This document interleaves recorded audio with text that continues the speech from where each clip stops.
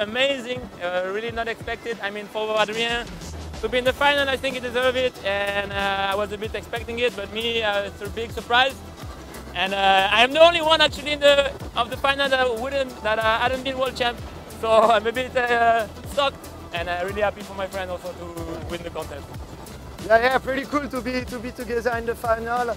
As you said, like the two other guys, Amato and Yentel, they were pretty good.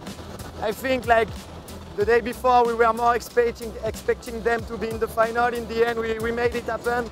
That's how competition goes, and it feels so good to be together in the final. We had great condition out there. Now the wind is pretty strong. It's blue water. The sun is shining. So we had a lot of fun, and we are happy with the performance.